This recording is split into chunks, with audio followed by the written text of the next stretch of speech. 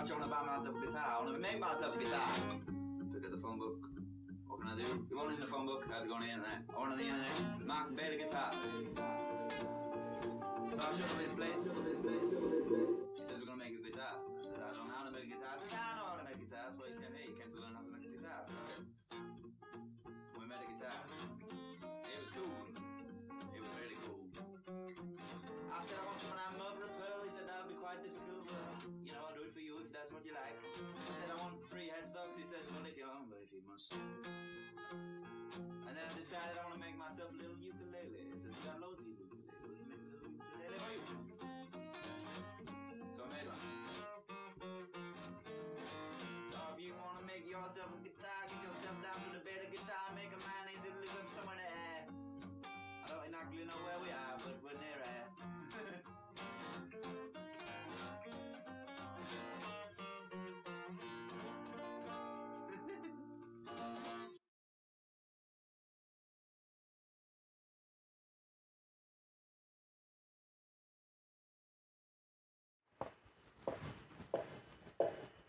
Turn speaker off, can speaker off, can.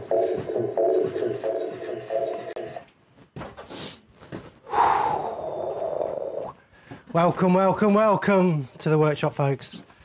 Thanks for joining us. My name's Mark Bailey from Bailey Guitars, and you're on the guitar making channel, which is all about guitar making.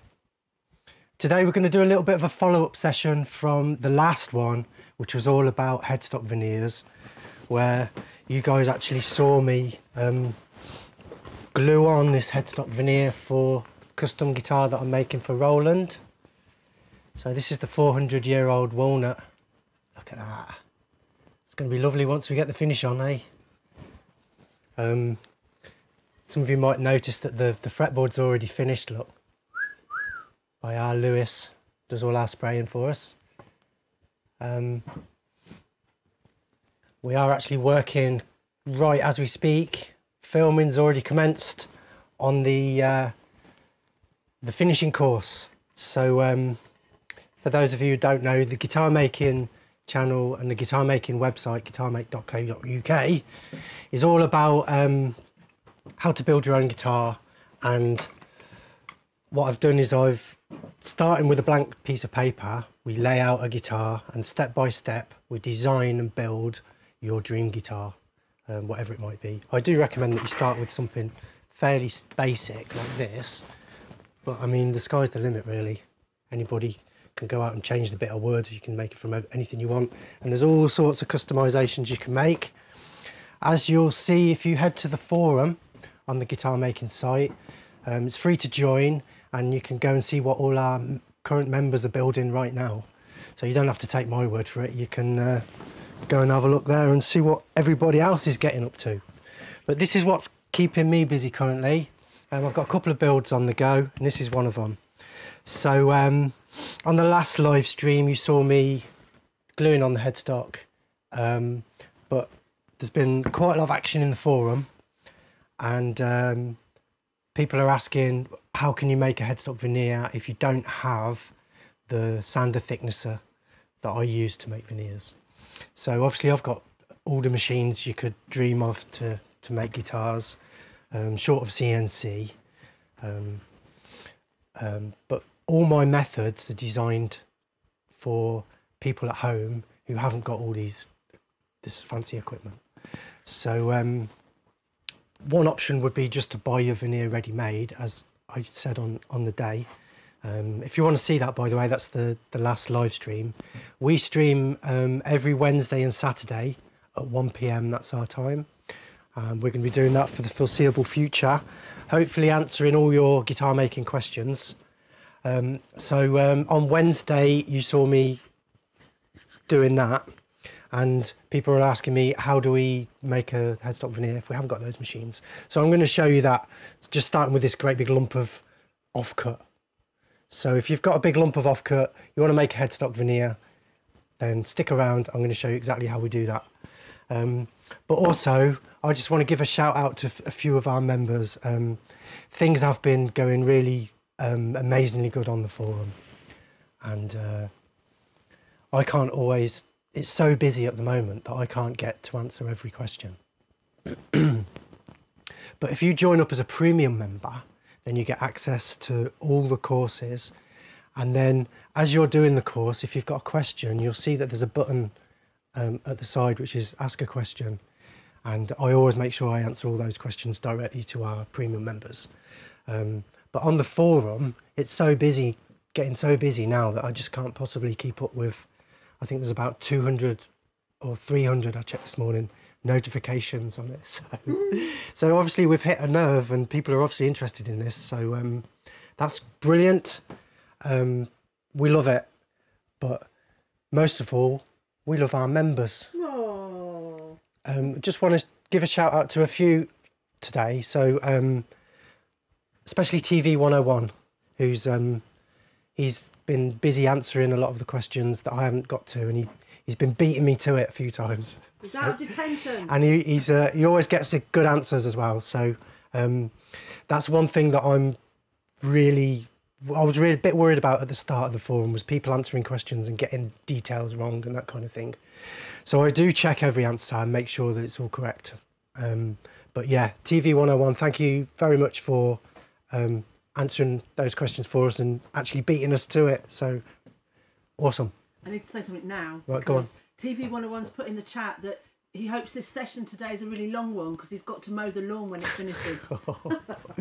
Right, so yeah, so you're using this as a way to get out of mowing the lawn. It might rain.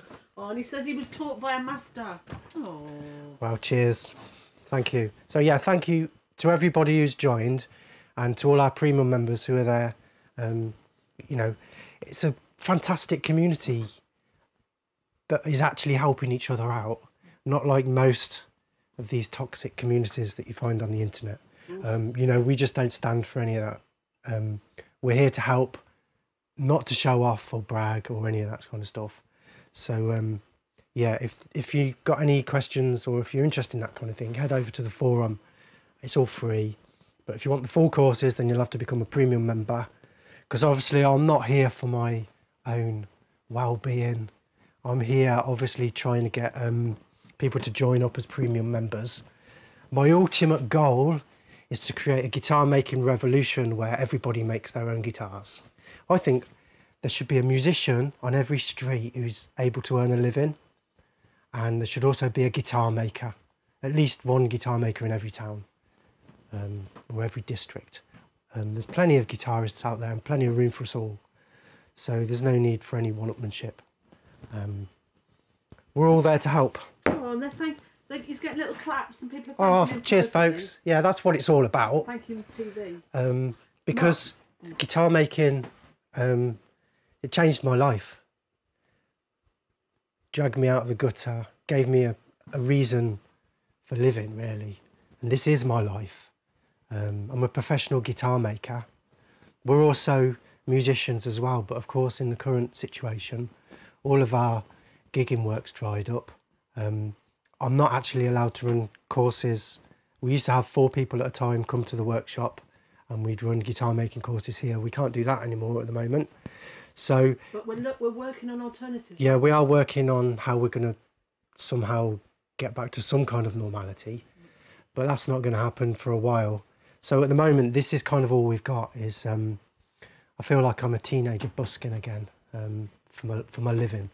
So if you want to support us, head over to the guitarmaking.co.uk site, and you can become you can just become a free member if you just want to be a lurker. That's probably what I would do. Or if you want to support us, you can become a supporter, and you can also become a premium member if you want full access to the professionally edited step-by-step courses, which includes build your own electric and acoustic guitars. Right, so having said all that, right, we've got some new people online. Right, hello new people. And just one of them is called Chinjaz. He's not joined us before. How do you, Chinjaz? Can you explain how we work on the live streams about questions and all that kind of stuff? Right, so what usually happens on our live streams, we're here every Wednesday and Saturday, as I said, at 1 o'clock, and it usually lasts from about half an hour to an hour. Sometimes we run over. But what I'm trying to do is I'm trying to give away as much information as I possibly can for free in the time that I've got. So I always do a live demo. So every session, you'll always see me doing some kind of live demo, or maybe two. And we always do a question and answer. Sometimes we do questions as we go. Sometimes I'll say, can you hold your questions until the end? But if you've got anything that you want me to answer, if you've got any questions or anything like that you want me to say, then leave it in the comments and Carol shouts it out for me. We can also put it on the screen as well, but we find that a bit distracting. And I've only got a tiny screen to look at, so I can't really read it anyway. But yeah, so Carol usually heckles me from the corner there and shouts out the questions. So if you've got any questions or comments, you know what to do. So today I'm going to concentrate on how to make your own headstock veneer, but if there's time, I'm also going to show you a little trick for locating bridges, because that's another question that's come up on the forum. So can I go ahead and start, Carol? Yeah, because You'll need to get on the camera, because the first thing I need to do is head over to the bandsaw. Okay. So this is my lump of wood, and most lumps of wood come kind of rough sawn like this. So it's not easy to work with a rough sawn surface. First thing we've got to do is get that smooth. I've got one flat side, so we could just choose to use that side. I mean, any sensible person would do that.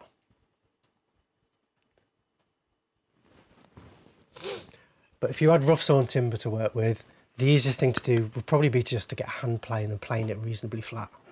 Can I interject?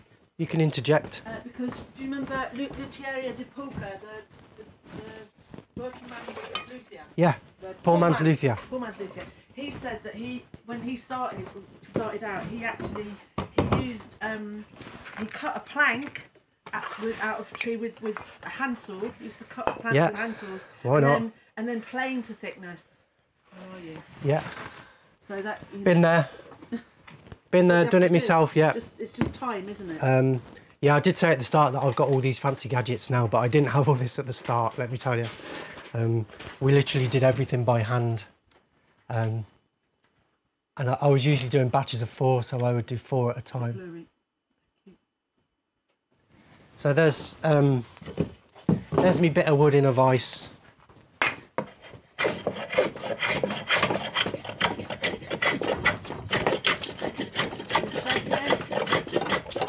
Planes work a lot better if you don't go straight. You want to actually go on a slight angle like this.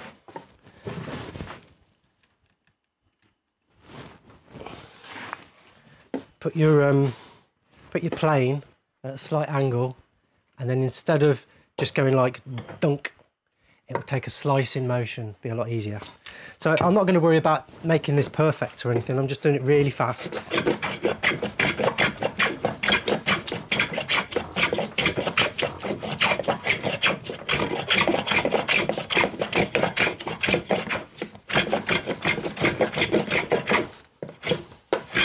Okay, so it's reasonably flat.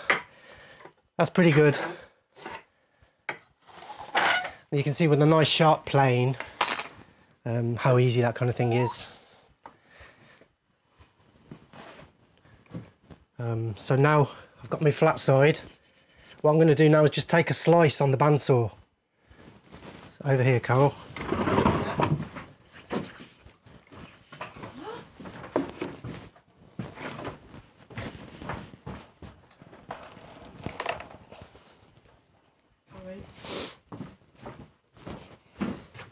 No, don't touch the light, Carol. Camera, please. Can we zoom in a bit?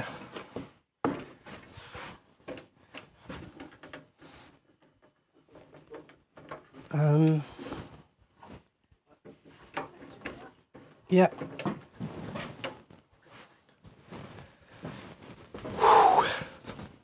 When you say health and safety, Carol, what do you mean? What do you want me to put on? What do you want me to put on? Just remind people about using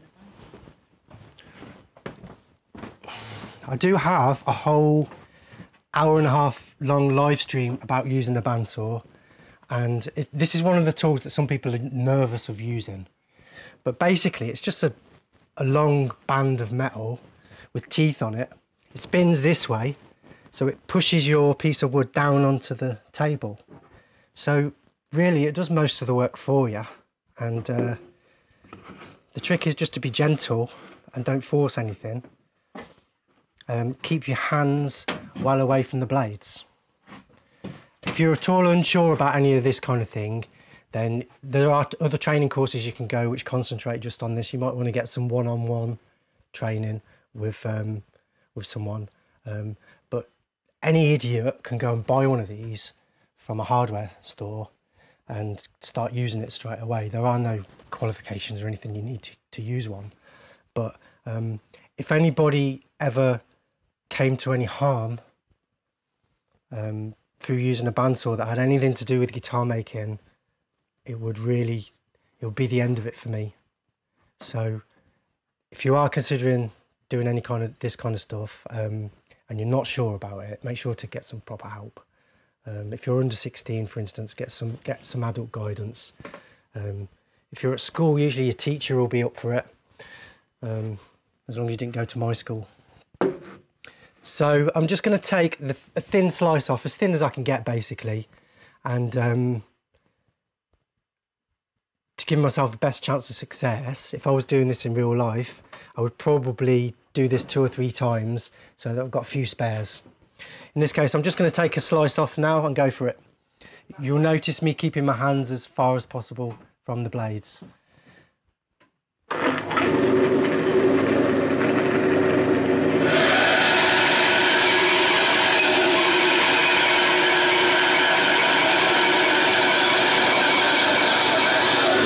So at halfway, I'm going to switch over and start pulling it through. So there's no way that I can injure myself.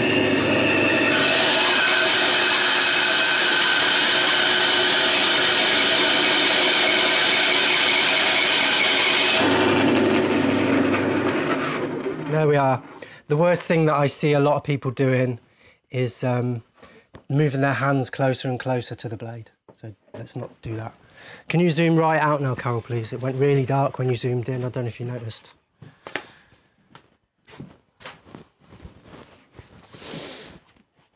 She's giving me the V's now. So there it is. There's my piece. And as you can see, it's a bit wonky.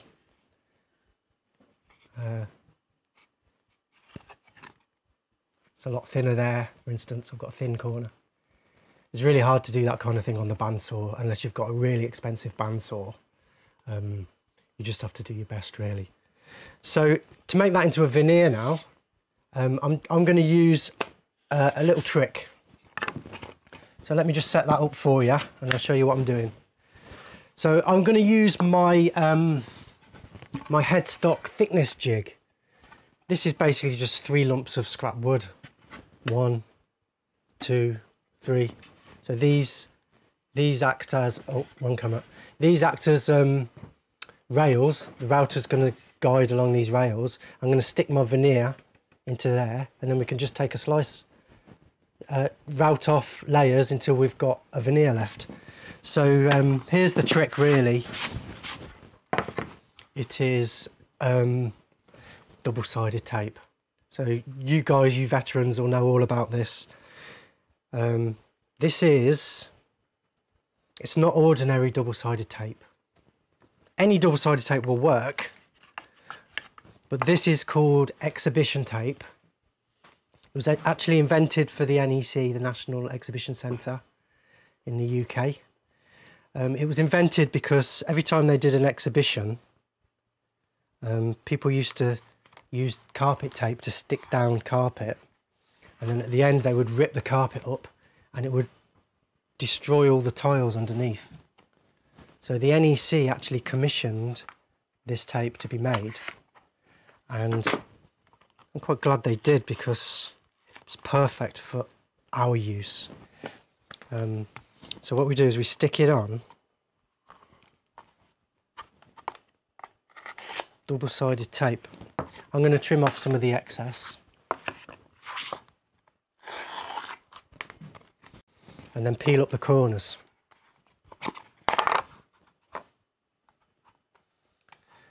So with double-sided tape, dust is your enemy. You've got to keep your pieces as clean as possible wherever you're sticking it to. So what I normally do is I can peel the corners up and then I can leave that to one side until I'm ready to go. So I think I'll just set my router up then while I'm doing that. Here's my router, and this has got this plastic base on it. Again, this is included as part of the course, is how we make this base. This base has actually got multiple uses. I also use it for making rosettes as well, but that's another story. In our case, we're using it to span the gap between those two rails so that the router will rest on these two rails. We need a larger base than is normally supplied. And this is just one way to do it, folks. There are other ways. If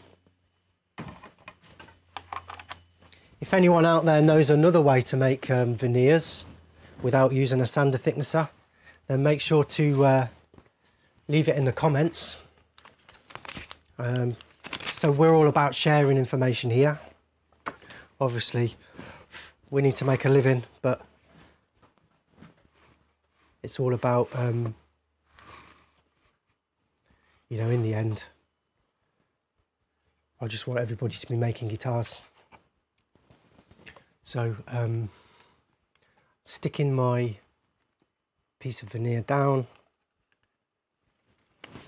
into there. It needs to be clean and free from dust. I'm going to put a bit of scrap wood on top and then give it a squeeze with a clamp. So with this tape, the harder you squeeze, the harder it sticks. I'm not going to do it too hard, I'm just going to give it a nip. And now we can simply route off in layers. I am going to need my health and safety for this. We can route off in layers until our veneer is just 1mm thick. So I'm going to have to adjust my router here because I've got a depth stop set. If you're not sure how to use a router, again, the same as I was saying about bandsaw. Again, I have done a whole hour-long live stream where we just concentrated on the router. So you can go and watch that, that's for free. But if you join up on the course, I take you through every little part of it. So I tell you when to turn the router on, what to do with it, when to switch it off, everything to keep you as safe as possible. So that's what it's all about. So in this case, my router isn't actually long enough to touch the bit of wood. So I'm going to have to put a longer cutter in. Should have thought of that, shouldn't I?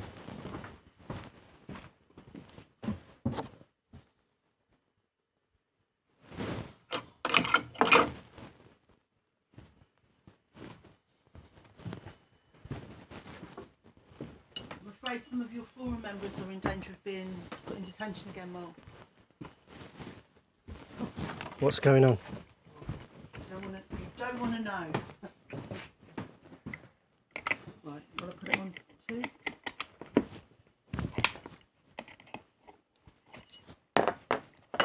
I've run out of hands. I've run out of hands. Yeah, I can't switch the cameras and... Do you want any questions? Let me just do this, and then we'll do questions. Take it down to touch the wood. We don't want to take too much off at a time.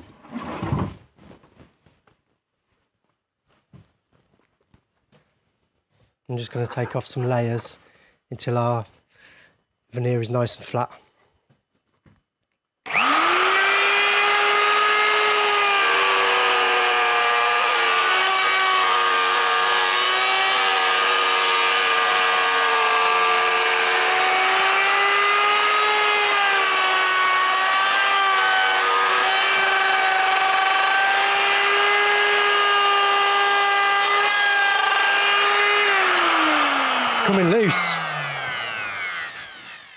So I didn't clean the block enough.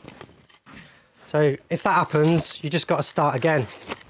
The best way to clean this off actually is to use an old bit of double-sided tape, and that gets all the dust off for you. So as I said, dust is your enemy when it comes to double-sided tape. But the main advantage of this exhibition tape as opposed to your crappy carpet tape is, did you see how easy it comes off? So if you were using carpet tape, it's really difficult to get it off again. It can take longer to get it off than it takes to do the actual job. So this exhibition tape is much better. Look. Mark Thomas says he can smell the walnut. He feels like he can smell the walnut. Lovely.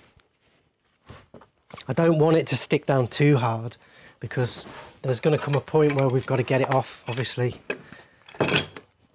So if it's stuck down too hard, we won't be able to get it off again without breaking it. So here we go again.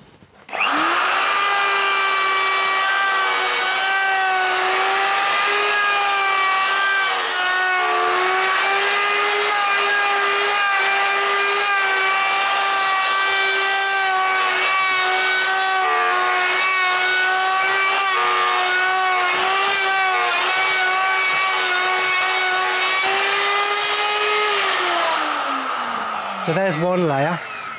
This is what we call surface routing. So I'm going to adjust my depth stop here now. You can see we've still got a bit of thickness there. About 1/8 of an inch. So I'm going to take another couple of mil off, I reckon. I would say when you're doing this kind of job, don't take off any more than 2 mil. And if you can, finish with a nice fine pass of maybe 1/2 mil to 1 mil, you get a better finish. Always move your cup of tea out of the way.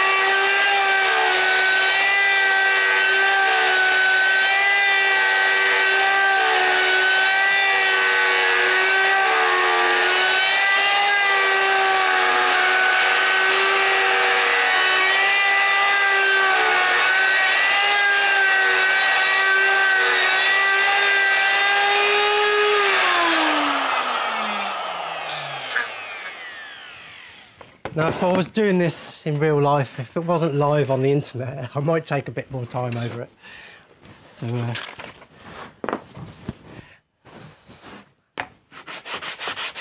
a quick whiff of sandpaper. Job done. So it's a bit rough, but you can see we've got a veneer. It can be a bit tricky sometimes to get it off. But if you're careful, it should be all right. There we go.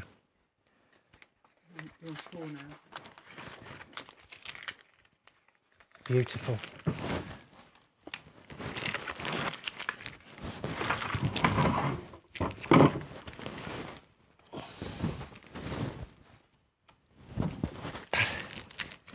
There we go. So that's one way to make a headstock veneer.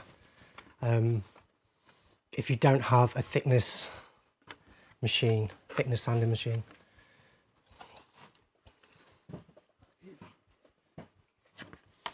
Needs a bit more sanding to clean that up, or scraping, but there you go. So did you have any questions, Carol, while I just clear my bench? Yeah. Right, let's just directly relevant to what you've just done. Robin Gosman says, how thin can you go without breaking it when you pull off the tape? You want to be aiming for about 1 mil. My headstock veneers are usually about 1 mil.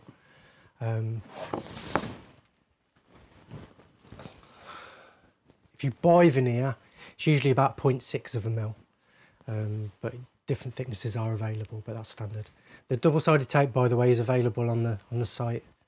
If you can't find it anywhere else, it's called exhibition tape or NEC tape. But to make it easy for you, we supply it on the site. We'll just run through it, do a few questions then. Yep. Right. Quick fire round on questions. Okay. So. And then I'm going to show you a little slideshow of some of the veneer stuff that's been going on the headstock this week. Right. So actually, James Perry. He asked you if you had any thoughts on the safety planer, and yeah, we mentioned the safety planer. Down from Bagshall, Bag Press has had a comment to do. What do you? Yeah, the safety planer is okay, but it's not. I did talk about it during the last live stream. My problem with it is that it puts side loads on the drill. So if you don't know what a safety planer is, it's basically a large cutter that goes into a pedestal drill like this, and then you can slide your piece of wood under it, and it will basically do what my router did there. But the problem with it is it's putting a side load on your pedestal drill, so it's going to get worn out. It's going to destroy your drill. That's why I don't like using them. But if it's all you've got, then by all means use it. You use what you've got, don't you?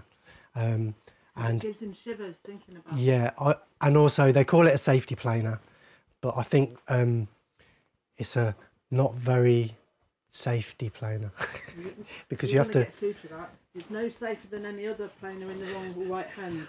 Apparently. It's shaped so that supposedly you can't. It's not easy to get your hands under it and injure yourself, but still I prefer my method with a router, because if you look at people are always a bit afraid about the routers as well. Obviously the two tools that people are most afraid of, bandsaw and router.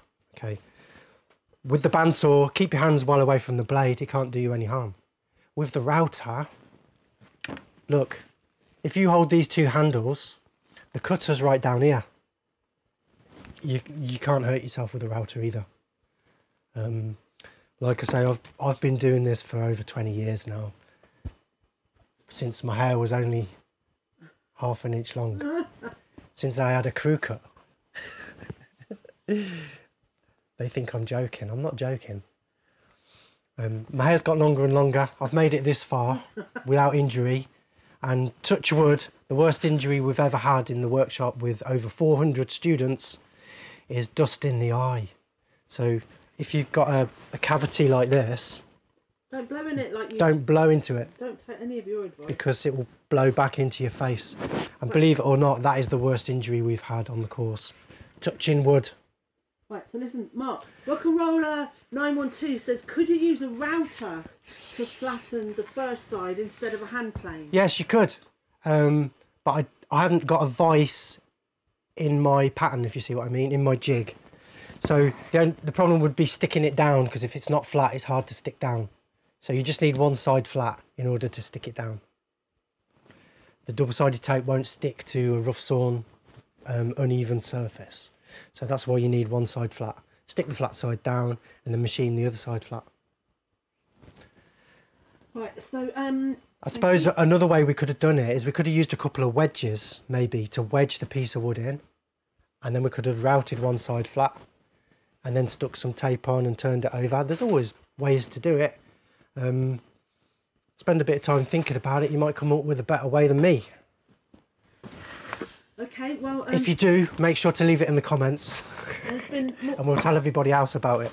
If you people enjoying your NEC tape, It's good stuff. TV 101 said he's going to ask Mark about the masking tape bit. No, we're not going to mention that, TV. And he said it's your turn, Deej. So there's a whole load of stuff going on about that, which you'll have to read. Yes, I've noticed some other guitar makers have put up videos about that now. It's interesting, isn't it? Isn't that interesting?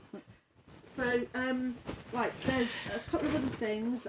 Right, so it's Green Mirror 555 said, he said, so if we send Mark into the wilderness with a Leatherman, would he come out again sometime later with a guitar? Yeah, or a spoon. And TV 101 reckons that's a great idea for a reality show. Sending you into the wilderness with a Leatherman. I'm up for it. Explain what a Leatherman is. Somebody set up a GoFundMe, for God's sake. Set up a GoFundMe, send me off. I'm up for it. What is a Leatherman? A Leatherman, it's a multi-tool. It's like the modern version of the Swiss Army knife, isn't it? But better. So, the other question that we've been getting, that we got on the forum recently is locating the bridge. So have we got 10 minutes? Have you got 10 minutes? What time is it now? It's 22, you've got loads. You've got as long... TV 101 wants to keep you busy. Okay, brilliant. Let's do this then. So, somebody was asking, actually it was Robin, let's play the film, Carol. Let's play the little slideshow. Right. So, because it leads into this bit, right? So there's been a flurry of activity on the forum, and some people have been putting up a couple of examples of headstock veneers. So we'll after since Wednesday. So we're going to have a look at a couple of them. Do you want me to? And it allows me to just talk about Robin, because Robin's building a guitar using our methods, and I'm going to push you in. There's some pictures on that. So will I just press play then? And a link smoothly links us into the next bit. Do I just press play? You have to put it up and then press play, yeah. And okay, here we go. Oh, I did that already. Go on then.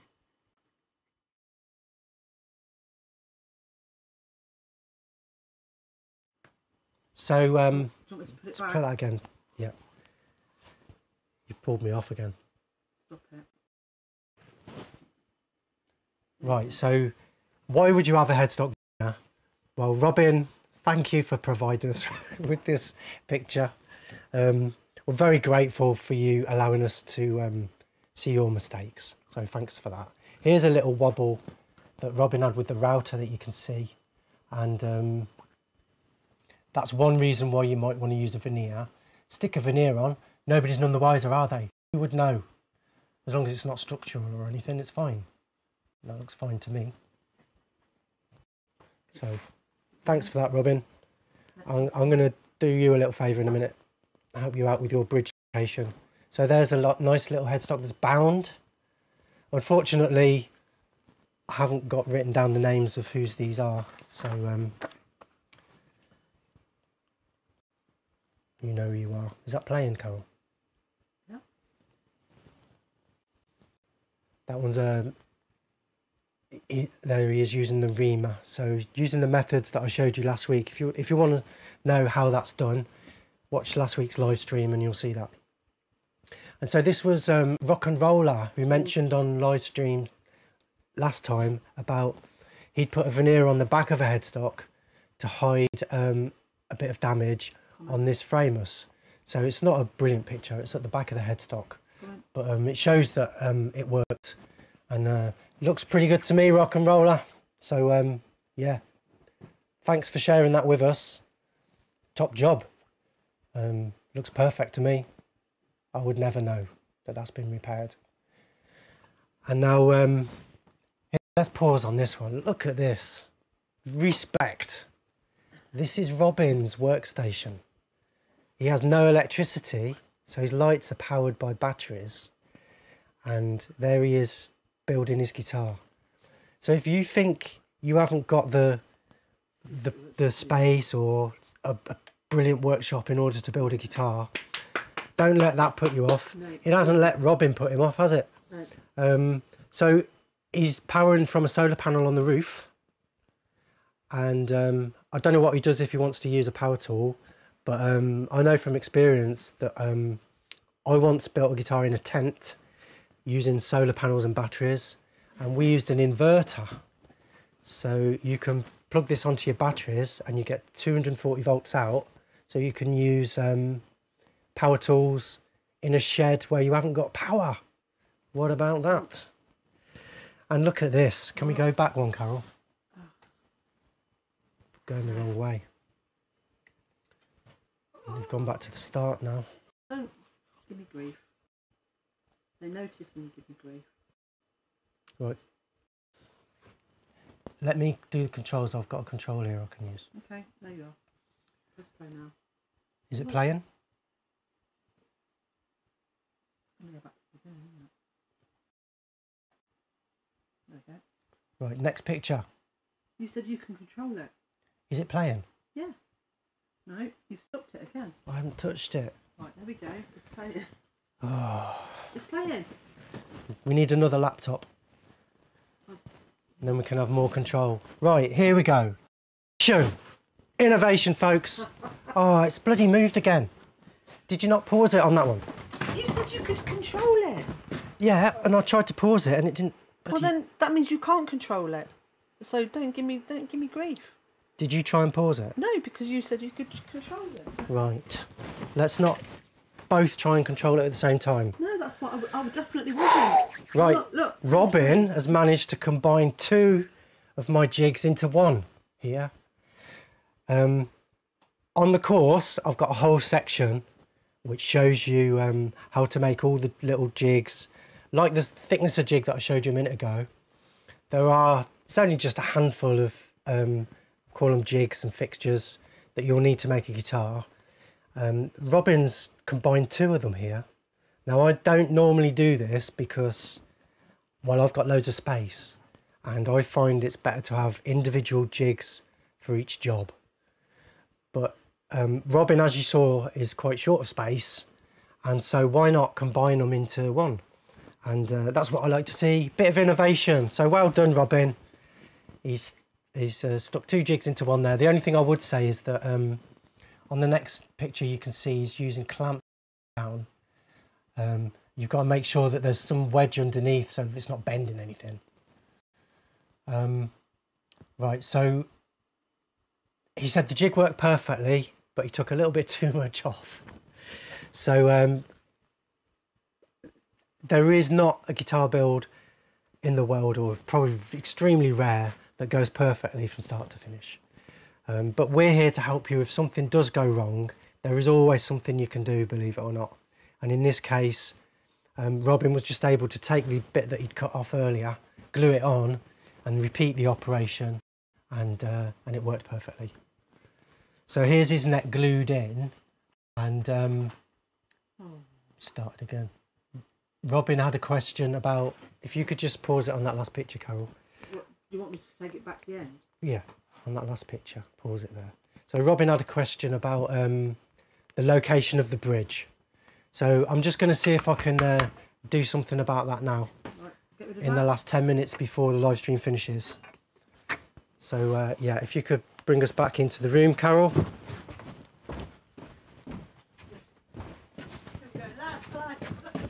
Yeah, I know, we should have just quit while we were ahead.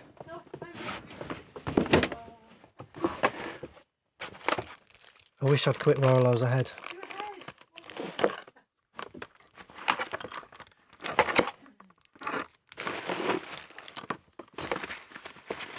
We didn't sleep very well, that's what it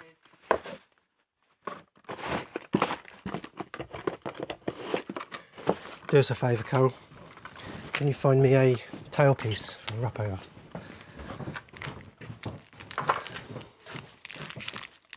There's lots of different types of bridges, but the I didn't bring them back.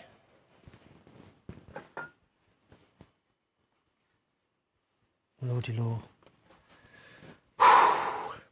There's lots of different types of bridges, but fitting them is pretty much all the same.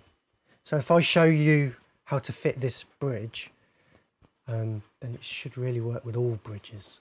So I was going to call this section how to fit any bridge, but we'll do that again. I'll do it again at some point, and I'll get loads of other bridges out and show you. But for now, let's have a look. In order to locate your bridge, you need to know the scale length. So in this case, it's 25 inches. So I've got my neck in position. If it was a bolt-on neck, I'd bolt my neck on. If it's a set neck, I'd have it in position, preferably glued in. You haven't got a go-to one. When you got that. That'll do. So I need all sorts of stuff. Pencil. Pencil. Decent ruler. Pencil. Ruler. Yeah, decent short ruler. So the neck needs to be in position because we need to find the centre. This is a one-piece body, really unusual to get a one-piece body like this. So there's no centre line on it. We need to draw one. So we're going to take it from the neck. So with the neck in position, I'm going to draw a line to represent the side of the neck there.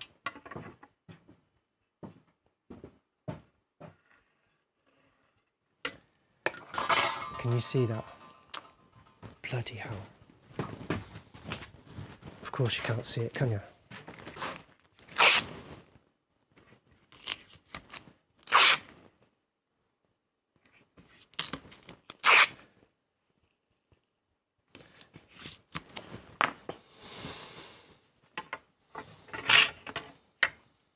So, can we see this? On camera 4, do you want us over on 2? Do you want us to be on 4 overhead? Would that be better? Yes, please. You need to flip between the two, preferably. Okay. You get the idea. So I've drawn on the sides of the neck now. So now we can use my method of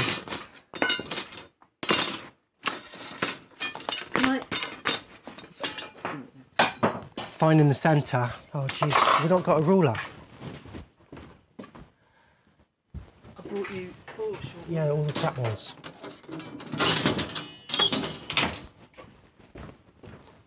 Going to get a bit Gordon Ramsay.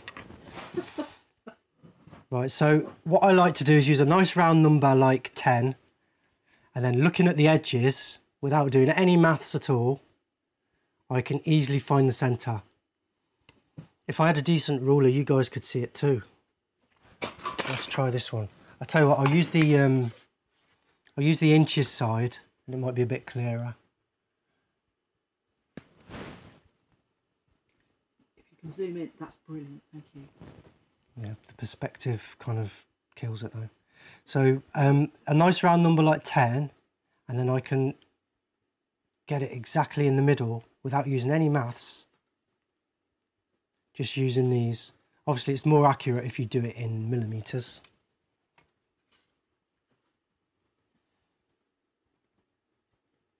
So nice round number in the middle, and then looking at the edges, look, you can get that really accurate. Don't know if that will help.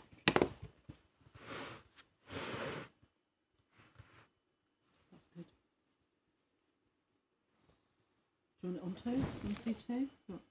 That's what 2 looks like. What do you think? 4? Carol, I can't watch this and that, so you'll have to choose. Okay. Well, choose. So I'm going to mark that in 2 places. Right, well, yeah. Okay. And then join it up. I've moved you overhead so that they can't see. Join it up with a centre line. Okay, so the idea of a centre line is now I can use a square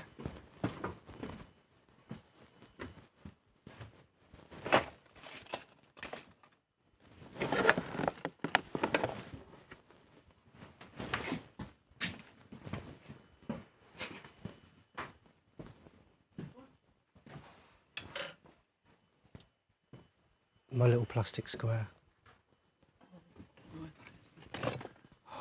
was supposed to get all this ready, but it was chaos this morning. Okay. I can't do this without a square, so I need to find a square. We'll talk about something else. Tell them why it's important to do this, because Thomas was saying that it's really critical to get this right. Yeah, obviously this is one of the most important things when you're building a guitar, is to get the bridge in the right place. Obviously, guitar players probably know this, but when you're playing a guitar, obviously you're pressing your strings down onto the frets. When you bend the string, you're actually raising the pitch slightly. So in order to compensate for that, so the guitar doesn't sound out of tune, you have to move the bridge back slightly. Obviously, the longer the string is, the flatter the note. So when you bend the string, it makes the note slightly sharp. So to bring it back in tune, the bridge is actually set back by a tiny amount. That's our intonation adjustment, and it actually has more of an effect on the bass strings. So thicker strings, when you bend them, go up in pitch faster and further than the thin strings, which is why when you look at a bridge, look at an acoustic bridge or any bridge, you'll see that they're usually on an angle, tipped towards the back like this. I'm exaggerating. So what you need to do is measure your scale length, and on the treble side you add 1.5 mil or 1/16 of an inch, and on the bass side you add 3 mil or 1/8 of an inch. So I'm just going to do that. Forget the square, Carol. We've lost the square. I'm going to do it without the square. So marking off the scale length, in this case it's 25 inches. So with my ruler lined up here at the end of the nut here, I'm going to mark off 25 inches, which is here. Because I haven't got my square, I'm going to have to do it on both sides.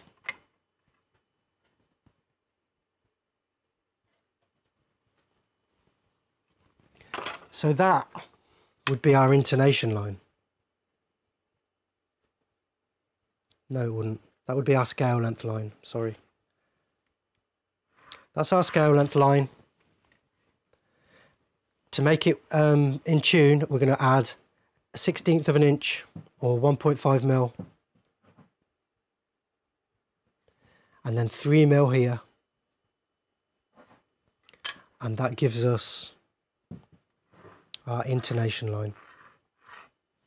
So what we can do now with any bridge is place it on and try and line up these saddles as close as possible with that intonation line. And you've also got these lines here where you can align your bridge top to bottom. Okay, so you need to obviously have it lined up. If it's too far this way, then the strings will hang off the side of the neck here. If it's too far up this way, strings are going to hang off here. So it needs to be in the middle. And we're lining up this intonation line as close as possible with the saddle line. You can see in this case the bridge is actually sitting on straight. Some of these bridges you'll find there isn't enough adjustment and they sit on an angle. Some of them sit on straight. With some of them you've got the option. So the stop tailpiece at the back would go about 1 5/8 inches behind this line. So let's join that in. So 1 5/8 inches is about 40 mil. So it's about 40 to 50 mil, I would say, behind this line. That's where I put it, behind the scale length line. 40 to 50 mil.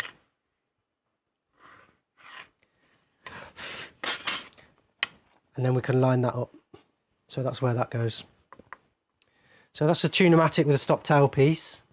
This bridge is actually having a one-piece bridge, which is this one. But the same thing. So if you can just line it up exactly where it needs to be, and then mark the centre of the bridge holes. Can I just ask a question now? Then that will work with any bridge. I'm just going to show you another type of bridge just to prove that it works with any bridge, and then we'll do Carol's questions.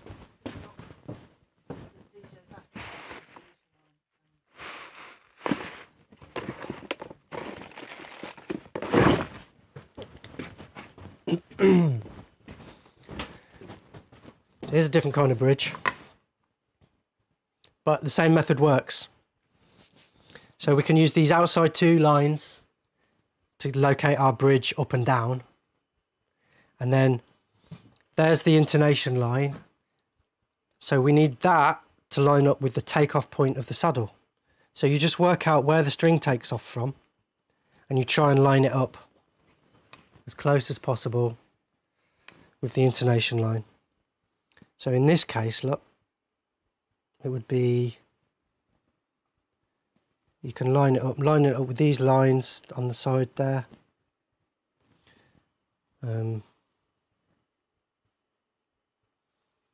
This one's got a mounting screw in the centre, which helps. You can line that up with the centre line if you've got a centre line. So we can line that up and then mark those screw holes like that. And that would be where we would drill these holes. Okay, so this one you'd line it up as close as you can, and then you can mark the centre of those holes.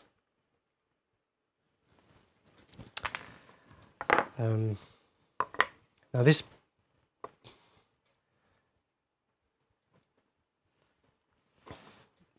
is actually basically the standard tune-o-matic bridge with the stop tail piece combined into a wrap over bridge.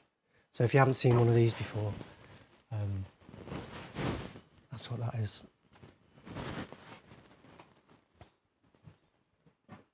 So that's these are a bit more expensive, but on some guitars, like particularly this one, sometimes it's nicer to just have one lump of metal on it instead of two lumps. If I just zoom out a little bit.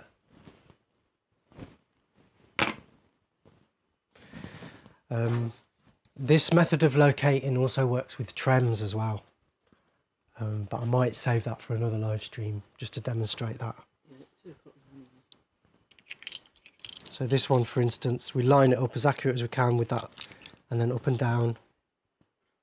This one would go there, and then we can mark the centre of those location pins. Okay, so hopefully that made some kind of sense to somebody.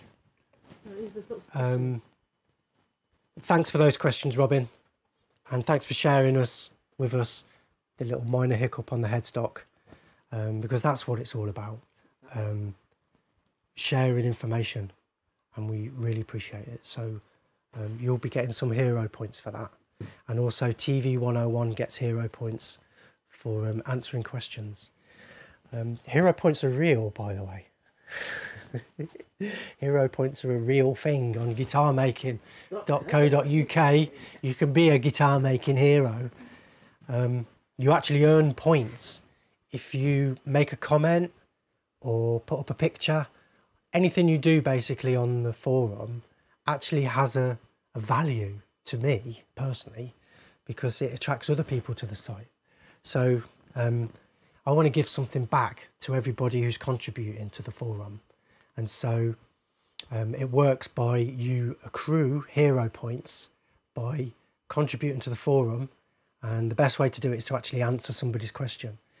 If somebody puts up a question and you answer it, then you get awarded hero points. And there's lots of other ways to win hero points. What do points mean? The main point is that points are actually worth something. You can spend them in the shop. So on the guitar making website, you will see there's a shop section where you can buy pre-made fretboards are our #1 selling item, but we also sell full kits, neck blanks, router cutters, and the exhibition tape I was talking about earlier. It's a pre-made fretboard. Yeah, so if you earn enough hero points, you can actually spend them in the shop and get free stuff. Don't tell him that. What? Nobody's done it yet. So I don't know what's going on there, but at some point, I'm sure you'll all work it out, but it's just like, instead of paying with PayPal or however you're going to pay with hero points, you can actually buy real physical guitar making products, just using your earnings that you've made using your hero points on the site. So hopefully that's clear. I'll try and say that as often as possible, and at some point somebody's going to do it. How good is that though? So you could join up for free on the forum. You can join for free and you can be earning your hero points, and if you work hard enough and long enough, you can actually earn enough hero points to get a full guitar kit for free. Yeah, I'm told it would take a lot of post and work, but it is possible to do that. So, Carol, let's do questions. Huge listener. We'll do it then. So, Deej, honestly, about 3 days ago, Deej asked, he said, I get the intonation line, however, it's sometimes, how do you get the location of the post? I think that, I don't know if you've covered that. Okay, if you didn't get it, then go back and watch, because there is a section on this in the courses, and where I explain it much better than I did on the live stream.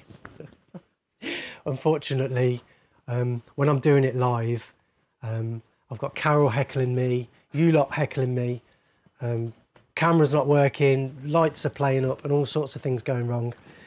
So it is pretty distracting. It's got the wrong pants on. Got the wrong pants on, apparently. And yeah, I end up getting distracted and going off on tangents and stuff. But the videos on the online courses are professionally edited, short, sweet and concise, step-by-step guides, and yeah, no waffle, zero waffle. One joke. I allowed myself one joke. Right. So, you'll have to watch the entire 5 hours of material to find it. Right, Thomas Luthier de Povra says, never measure on both sides of the bridge position, but measure at the centre line only. Is that what you said? Take it from the centre line. Yeah, always take it from the centre line. He was agreeing with you. Thomas says, with the Gibson length, it's quite easy, but he feels that when you're using a PRS scale length, it's a nightmare. Is what he's saying. It makes no difference, really. The difference is a tiny fraction of an inch. So measure the scale length, add 1/16 of an inch on the treble side, add 1/8 of an inch on the bass side, draw a line, and then just try and line it up as close as you can. That's the simple method that works for... Carol, every time you touch that light, you know, it could disintegrate. Okay, I didn't know that. So it was just that last time you touched it, it disintegrated. Do you not remember? Do you want questions or not? Yeah, let's do these questions. Right. Rick Donatal says, do the measurements for intonation change with the scale length? Yes, but only a tiny, tiny fraction of an inch. So don't worry about it. What we do is we set it, do what I say, set it there, and then every bridge has an intonation adjustment. So there's always some intonation. And there'll be enough on there, plenty on there. If you follow my method, add 1/16 of an inch or 1.5 mil to the scale length, and that's where your treble string sits. Yeah, if you do that, then it'll pretty much be in tune, and you'll only have to do small adjustments on each saddle. So yes, it does make a difference. Scale length does make a difference, but it's such a tiny difference. For measuring and marking out purposes, you would not be able to mark out that accurately anyway. Fact. Hold on. Oh my goodness. Of course, you could be better than me. Okay. A better man than me could measure it out more accurately. Come on. With your laser eyes. Right, so there's a bit of discussion about Gibson scale lengths. Which Gibson scale length? Yes, there's two commonly known Gibson scale lengths. 24 3/4. Everybody says Gibson scale length is 24 3/4, but the vintage used to be 25 and I believe it's 5/16, Okay. 9/16. So rock and roller. But when people measured it, it actually measures 24 3/4, because obviously when you measure it, when you physically measure a Gibson, you're also including the intonation adjustment. So to get the scale length of a guitar, measure to the 12th fret and double it.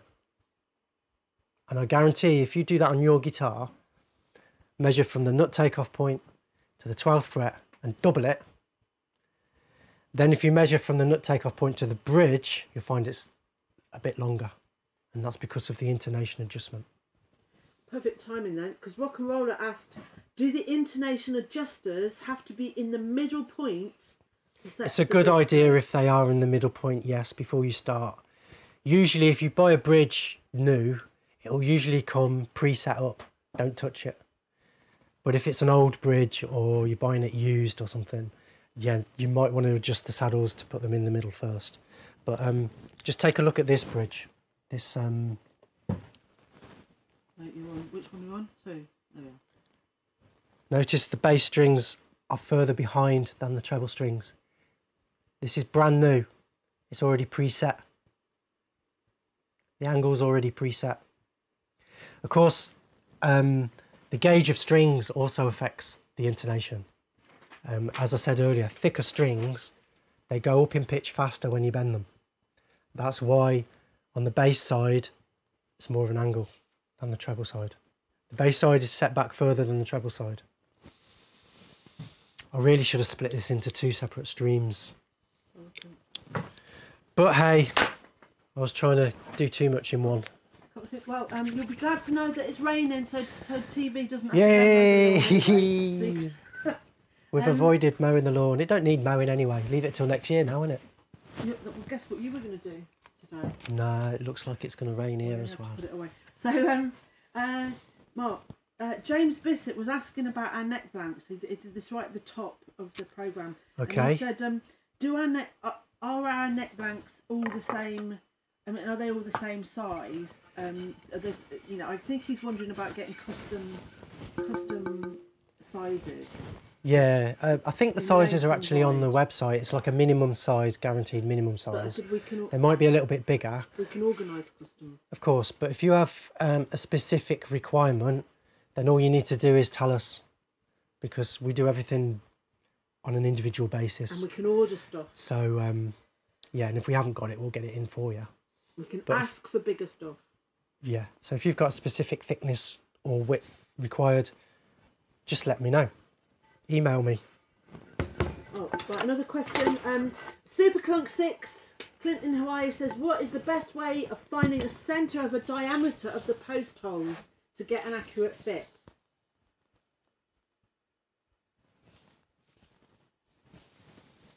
Sometimes they're sometimes a bit too tight. Yeah, well, the easiest way to do it with this is just to mark it through the centre with something the same diameter as the hole. Find something that's the same diameter as the hole is the easiest thing.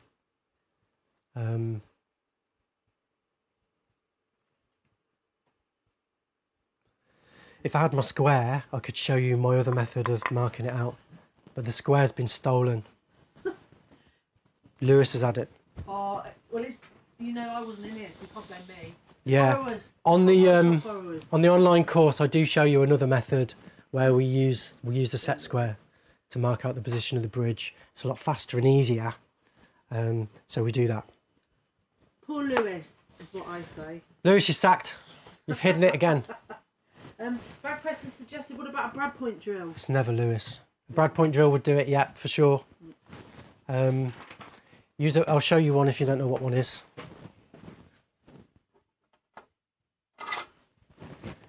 So, yeah, so in this case, that's a 6.5mm Brad point drill. Fits perfectly into that hole. So you could, if you lined it all up very carefully, you could use that to mark the position. I'm not going to actually do it because this is Roland's guitar and he'll go mental. Of course, when you are marking the position of bridge, you always check 3 times. Check once, check twice, and because it's a bridge, it's so important, I always check 3 times. So you can actually, when you've marked the position, you can pop your bridge on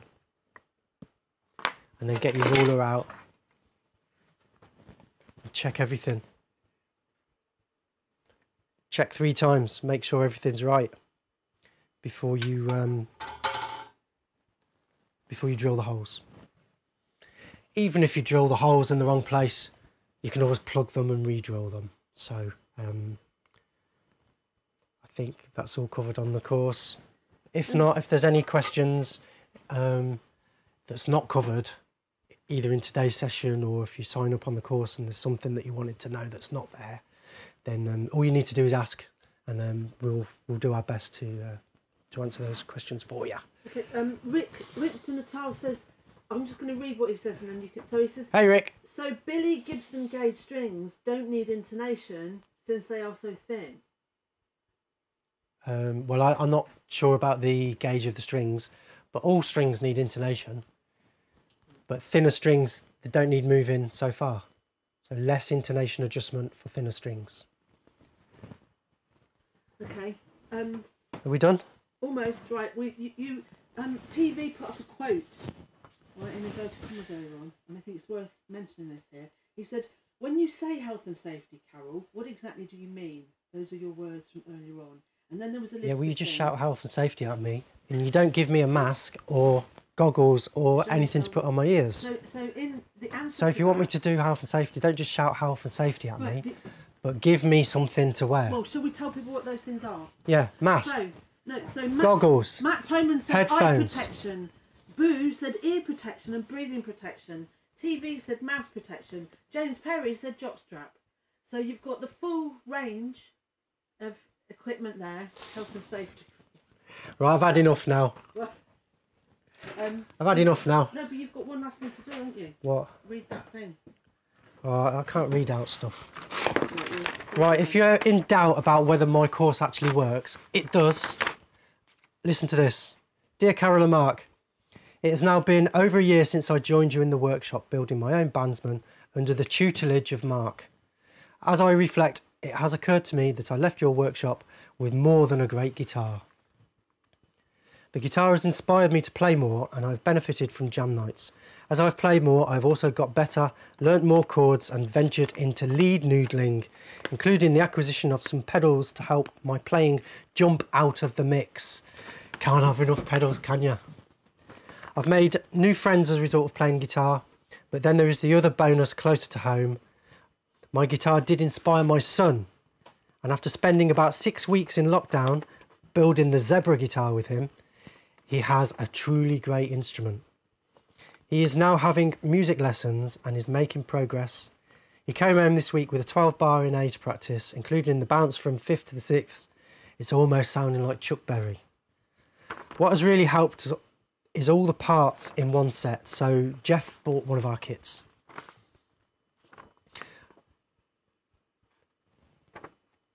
He did steal the Zebrano off me and trade out the pickups for Wilkinson Zebra pickups, but it's your kit made more accessible by the custom curve shape. So I think the custom curve shape is also available for download. They customised the anthem, didn't they? He played the verse part of Sympathy for the Devil, which is tough, and introducing sus4 chords on A, D and E. It's a joy to see and hear.